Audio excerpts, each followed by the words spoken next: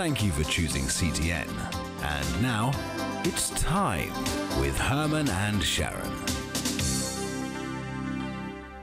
I love you. Hi, everybody. Welcome to It's Time. We appreciate you coming. I have a special guest. We do.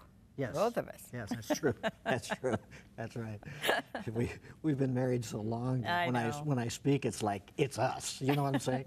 But this is Reverend Frank Pavone, serves as the president of the National Pro-Life Religious Council and as the National Pastoral Director of Rachel's Vineyard, the world's largest ministry of healing after abortion.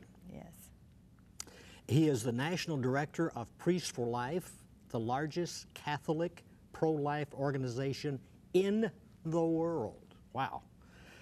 He has received many awards, Pro-Life Award by the National Right to Life Committee, and numerous other pro-life awards and honorary doctorates.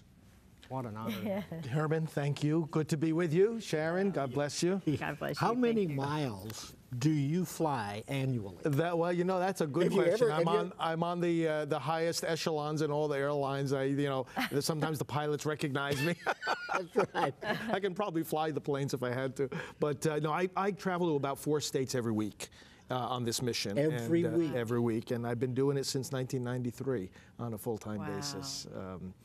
Interacting with the pro-life movement in every dimension, on every level, and I never get tired of it. It's a joyful ministry. I have to, I shared in the green room with Reverend Pavone some of the things that I've done, been arrested for blocking a clinic along with my son, because he said that was the greatest experience spiritually, he told me, I've ever had, Dad. So it was really, and so we were thrown into this holding area where we were kept for many hours, even into the night, and fed bologna and sandwiches, and they were pretty good, by the way. Yeah. And it's amazing, while I'm sitting there eating, this person sitting next to me, I said, share with me why you're going through this. I know why I'm doing it. And the person said, well, he said, first of all, when I trusted Jesus Christ as my Savior, through His shed blood, His grace and mercy, how can I do less than try to save lives that He has created? So he goes on with his testimony. So I'm thinking to myself, okay, it must be a Baptist, must be a Presbyterian, must be a Methodist, Pentecostal. I said, well, where do you go to church? And he told me, Cathedral so-and-so, and I said, you're a Catholic?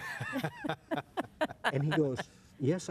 I mean, his testimony was so solid. Right. That if somebody said, can you give a testimony? I'd go, whatever he said, there that's you go. me. But isn't it interesting? Yep. We were talking about that just moments ago, how this organization, because you're headed for Washington, D.C. That's right. How this organization has brought faiths together, but God bless the Catholics for keeping it in the forefront. Yes. Well, it's a joy to do it. And as you say, you know, the effort to defend life, I believe, in our day, is the most practical and successful forum for bringing Christians together from all parts of the body of Christ. In fact, this National Pro-Life Religious Council that I lead is precisely for that purpose, to bring disciples of Jesus Christ together from wherever they are denominationally, and to say, you know what, there's something we all agree on. That God became human in Jesus Christ, that He's the only Lord and Savior, that He conquered death by His resurrection, and that He's coming back. But before He comes back, we need to be ready and prepare the way, and one of the basic ways we do that is to defend the lives that He made. Amen. Yeah. I've got to share, I just received in fact, I'm not promoting this, but it's a great magazine, it's a world magazine, and it talks about it's not personal, it's strictly business. And that's exactly what the abortion, now take a look on that screen. I don't know if you can see it because it's kind of small, but it's got depicted this certain areas of what they sell, the brain area, the certain areas of the tissues, the liver, all of these different prices.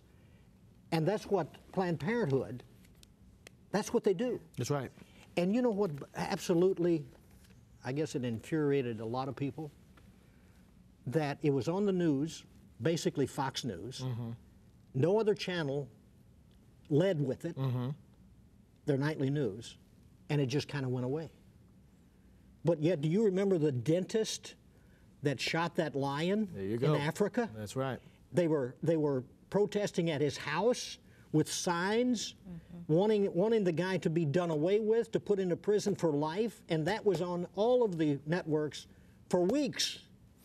There is such a blind spot to the unborn child. There is such a distortion, and I think some of this excitement we have over the deaths of animals and so forth. I think we're trying to compensate psychologically you're right. for what we know is our guilt for ignoring the violence against the children in the womb. Oh, you're right. I'm going to jump to chapter 3. A great book, by the way. Get your copy. The availability will be on your screen, where you can go to that website, find out his schedule, if you can keep up with him. He might be in your area that you're watching, because this is national. Yes. So he might be in your area, but he's headed for Washington, D.C. to be the big pro-life. You're going to speak there? Yes, the March for Life. Yeah, and it's now I'm going to jump to chapter 3. Sure. Time for repentance. What are you saying? I say, people ask, what is the first thing we have to do? What's our first duty spiritually in regard to abortion? And many people will say, well, it's to pray. But I say, no, it's to repent. Repentance is first. We all have to repent of abortion. It's not just the mother who went to the clinic or the abortionist that went in and tore that baby apart. How about all the people of God? Because Scripture tells us when innocent blood is shed on the land, everyone on the land has to answer for it. When the first murder took place and Cain killed his brother Abel, Scripture tells us Abel's blood spoke. It cried out from the ground. Now, if over 1 million babies in the United States alone are being killed by abortion every day, what kind of sound must God hear from the blood crying out from the ground? And who has to answer that cry? We do. Now, I often think of, as you know, in Deuteronomy, in the 21st chapter, there's a fascinating passage there where God tells his people that if they find a corpse slain in the land, they have to come together. And they actually had to have a ritual of asking forgiveness of God for the killing of that person, even if they didn't know who did it or how it happened. In fact, the prayer says, Lord, our hands did not shed this blood, our eyes did not see this deed. But then it goes on to say, but Lord, forgive us the guilt of innocent blood. So God is asking them to ask forgiveness for a sin they didn't even commit. And the reality there spiritually is, wait a minute, we're all united. If somebody is killed, I may not know their name, I might not have seen their face, and I might not know how they got killed. But one thing I do know, that's my brother, that's my sister. When it comes to the abortion issue, most people agree that abortion is wrong. But the problem is they think it's none of their business. They say, oh, well, this is somebody else's choice, somebody else's child. And what we say, what you and I say, who are followers of Jesus Christ, believers in the Word of God, we say, wait a minute, God made all of us, and he entrusted us to the care of one another. So if somebody's having an abortion today, that child is my brother, my sister. Wow. I need to speak up for that, not because I'm trying to interfere in somebody's life or take away their freedom, but simply because I'm trying to speak up for the brother or the sister that God gave me. Isn't it amazing how desensitized we have become? Yes. When you can see the videos of the undercover individuals that had the courage to interview these people and see their heart, which was none. That's right. It's amazing. And talk about butchering human beings, that they have gotten to the place where actually it would be a greater outcry had they been caught butchering a dog. A dog, exactly, exactly. I mean, the nation would have said, where do they live? We want to protest where they are. We'll go to that place. We'll go to that place and make sure they never do this again. And see, this is the problem. You hit it on the head, the desensitization. We work at our organization, at Priests for Life, with a lot of former abortionists. And we also do some of this undercover work, too. And so we interact with these people all the time.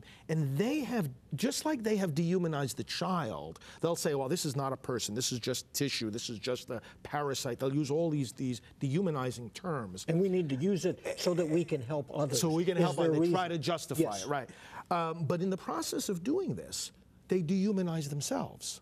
And they admit to us, because then we bring them to the Lord, we bring them to the Word, we bring them to healing. And as they experience and encounter the truth that is in Jesus, as they begin to come out of that blindness, what they say is, I can't believe how I lied to myself. And because they say that, like the first abortion they did, they said, well, it hurt. It really hurt. It was like a hot poker. He says, but then I did another one and it hurt a little less. And then I did a third one, and it hurt a little less. And what they were doing was they were stilling the voice of protest within them. Yeah. And you put layer upon layer over that, and after a while, you don't know who you are. You have this in the book, in a great way. Dr. Bernard Nathanson. Oh, Tell his story. Oh, Nathanson was one of the founders of the abortion industry in America. Payroll. Yes, and he became a friend of mine because he was both of us from New York.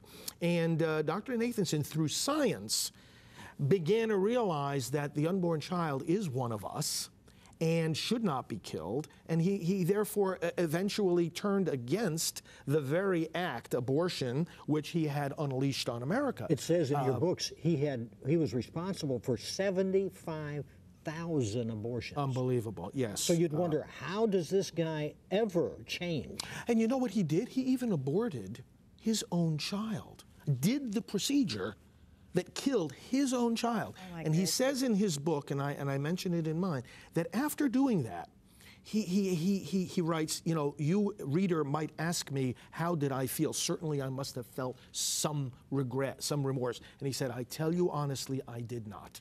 I only felt the satisfaction of a job well done. This is the dehumanization. And yet, he repented. And like I say, he turned based on science to pro-life, but then he found the Lord. He found the Lord Jesus, and he repented. And days before he died, I went to visit him in his New York apartment. Good for you. He could hardly talk. I had to put my ear right up to his face to hear him. But you know what the first thing was that he said? He said, Father Frank, how goes the crusade? To his last days, what was uppermost on his mind was, there are people out there trying to reverse the evil that I unleashed. God bless them. I am with them in spirit. And that should give us all encouragement to keep fighting this evil of abortion. Isn't it amazing how we turn the people that did the video in Planned Parenthood? Yes. That they were the offenders. The offenders, right. And the media, especially MSNBC, picks up on it, and they're trying to go after, they ought to be sued, they're tampering with the video. I mean, it's amazing how evil turns everything, and of course, the viewers out there that are totally unaware that they're using this as their defense, start to accept it. Well, there's a massive denial going on, and as you know, I trace this in this book, Abolishing Abortion, and I point out how, you know what, the defenders of abortion and the kind of people that were caught in these videos doing these evil things, you know what's the last thing they want to talk about? Abortion. Oh, yes. The ones who are selling it, the ones who are doing That's it, why the ones they say, who are look what we're advocating. doing with the female. That's we're right. keeping them from cervical cancer, breast cancer, and then it was found out they don't even do mammograms. They want to talk about everything except abortion. And that's why one of the best things we can ask people, whether it's a relative, a friend, a coworker, anyone we're talking to about this subject, especially if they disagree with us, one of the best questions to ask them is, okay, have you ever seen an abortion? Or can you give me a description of what it is? Because before we argue about whether it's right or wrong, whether it should be legal or illegal, we have to get to what is it and expose it. I wanted to ask you too, you know, since you're dealing with this every day of your life. Yes. Do you see a difference in the feelings of the younger people coming up? Yes, and I'll tell you what one of the main differences is. If people ask us, you know, why are we into pro-life? We tell them we want to defend these babies, like we've already said on this program. You ask these young people now that are coming up into the movement, why are they defending the babies? And they have a somewhat different perspective. They say, it could have been me. Really? You see, they understand that when they were in the womb, unlike us, when they were in the womb, they were not protected. They were not considered persons. So the legality of abortion for them is a personal insult, a personal affront. And it's psychologically devastating. In fact, psychiatrists have begun to study what's called abortion survivor syndrome. What does it do to our young people? And this is so important for parents, clergy, youth ministers to begin to understand, educators, that these young people are growing up in a society that told them from the beginning, you could have been thrown away. You could have been disposed of, killed, and it would have been legal. And this is like, now this is devastating to them. And they realize also that they've lost brothers and sisters to abortion. Many of them have lost I never thought about that. Yeah, Isn't that amazing? Yeah. And so what does this do to our young people? Yes, really. You have in the book Phil Klein. He's a Yes. former Kansas Attorney General, and they filed criminal charges against George Teller and 107 charges against Planned Parenthood. Where is that today? Well, Phil and I actually work together on continuing to find ways to bring the abortion industry to account for its actions. I'm glad you say industry. Yes, it's an industry. It's a business, like that article points out. But you know, I brought Phil into my book for this reason, that this is a man that illustrates the kind of sacrifice I believe we need to make now as a society, in our various professions. We need to be willing to sacrifice for these children, as you yourselves have done, and as you were relating at the outset. That the problem, again, is not that we don't realize this is wrong, but that we count the cost too much. And you know, the businessman will say, well, I'm going to lose business. The pastor and the preacher will say, well, I'm going to lose members of the congregation. People will make all kinds of reasons why it's not safe for them to come out strongly against abortion, strongly in favor of the unborn. Phil Klein is the kind of man who put his professional life on the line, and he paid the price. He got his license taken away. He got punished in all kinds of ways, not for doing anything wrong, but for doing everything right. And this is the price we pay as Christians. It's a family thing with us, because our son-in-law, Dr. David Anderson, we really do a big. program for here together, and he had a church in Buffalo, New York, and his close friends, the Shanks. I know them Yes. well. Oh yeah, Paul and that's his Rob. buddies. Yeah. And David our son-in-law was arrested 9 times, so he finally went before the judge and the whole thing. And the judge told him, if you go back to your church on this Sunday and you read anything pertaining to the subject of abortion, you will be arrested. So David, our son-in-law, goes, watch. Yeah. So on that Sunday, the cameras were there, the news media was there, and he preached a sermon. And later on, the judge that made that statement, I mean, it was actually printed, the statement, recanted what he said. So in other words, he was going to tell the preacher Yes. what he could preach. Yeah, this is an outrage. This is an outrage. This is a country built on religious freedom, and we cannot let the government censor the Word of God in the pulpit. That's right. Dr. Alveda King. Yeah, just going to bring her up. Yes. She is a close friend of yours. Yes, and she works on our team at Priest for Share how your relationship is. Dr. King speaks about abortion, and I met her in the late 90s, and she heard me, we were both speaking at the same conference, she heard me quoting her uncle, Martin, Yes. and I heard her talking about pro-life. And so we started working together, and after a few years, she said, Father, she said, we need to work more closely, she said, because I've had an abortion myself. She's had 2 abortions. And we have our Silent No More campaign, where those that have had abortions and found Christ and repented speak out about their experience. So she joined that campaign, and then I said, well, we need to work together. We brought her on our team, and we marched together at this March for Life. And I said, does this remind you of the marches with your uncle in the Civil Rights Movement? Absolutely. And she said to me, this is the Civil Rights Movement. Because the Civil Rights Movement was not just about dignity for the black man. It was about dignity for every human life. Yeah. And therefore, defending blacks against segregation was a corollary of a more fundamental and universal truth, the dignity of every human life, and therefore, fighting against abortion is a corollary of the very same principle. So both movements are on the same foundation. And that's why Alveda works so closely now with us, activating the black community to end abortion. Well, the lady that began Planned Parenthood Yes. She actually went after the black community. Explicitly. She admits it in her writings. And it's like they're touting even her. That's right. They make her out to be some kind of heroine. Yeah, really. You know, when in reality, she's embracing philosophies that are barbaric. You know, it's got to stop. Even to this day, the That's right. abortions, for the large part, are from the black community. Well, that's right. You know, they constitute 12, 13% Yes. of the population, and yet bear the brunt of some 35% of the abortions. It's out of all proportion, and we have clear evidence that the abortion industry targets these black communities. Can you share in your book, page 73? I just got to highlight it, but I just thought that was excellent. The gospel. Yes. The gospel is a gospel of freedom. It is for freedom that Christ has set us free, Galatians 5:1. The Christian is at the service of a heavenly kingdom that embodies the essence of freedom. I have come to proclaim liberty to the captives. Let the oppressed go free, Jesus said, in defining his mission. Wow. And so we've got the oppressed who are the children in the womb. And that's why, you know, this is so beautiful, because the gospel is about freedom.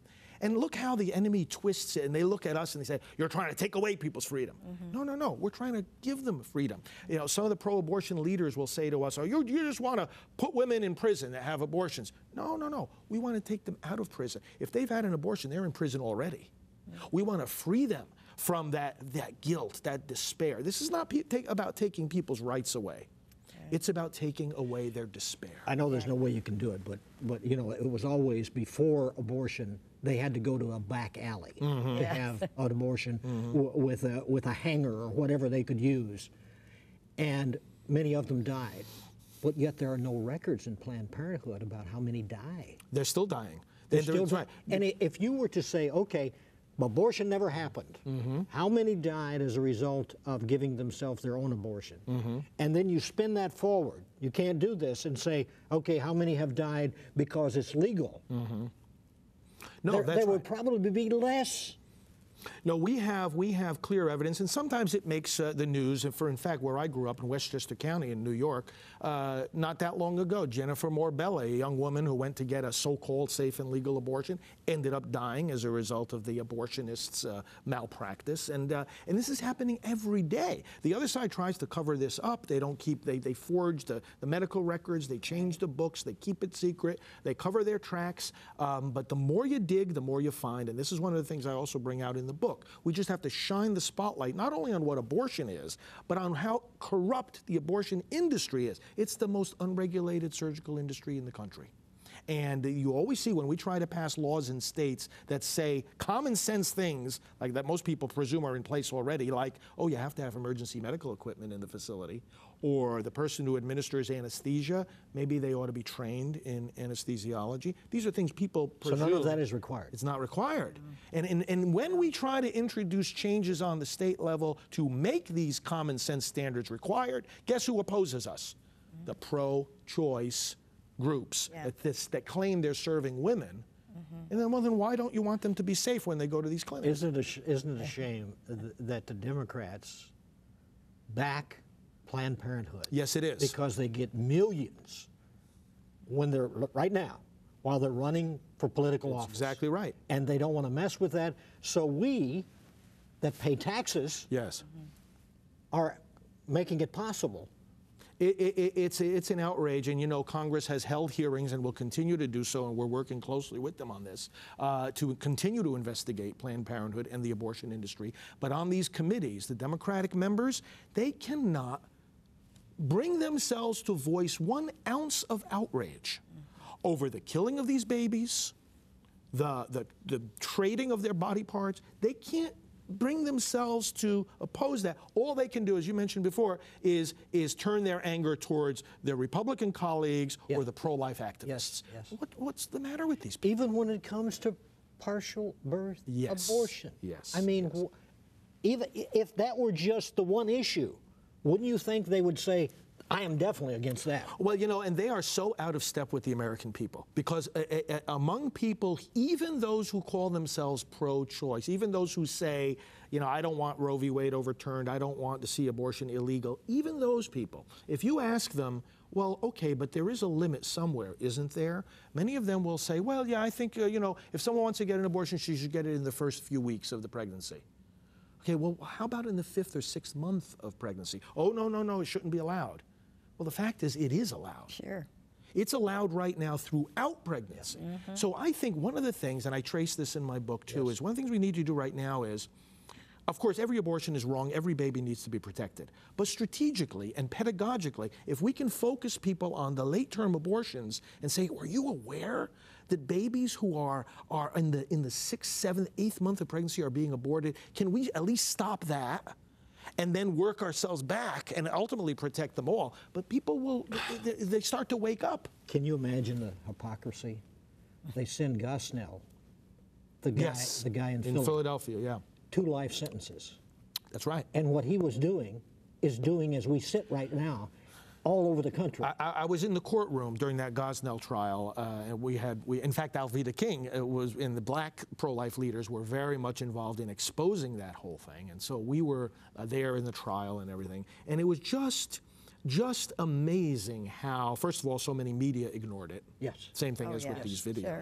And then secondly, how, you know, you're sitting in a courtroom and the argument is not over whether or not he killed a baby. Everybody in there knew he killed a baby. The argument was, well, was the baby alive after birth, or did you kill the baby after birth or before birth? It's like if it were a court trial saying, well, sir, did you kill your wife in the house or out on the street? It's like, is that the issue, or is it the issue that there shouldn't be the killing in the first place? Exactly. Hypocrisy. Can you just close Yes.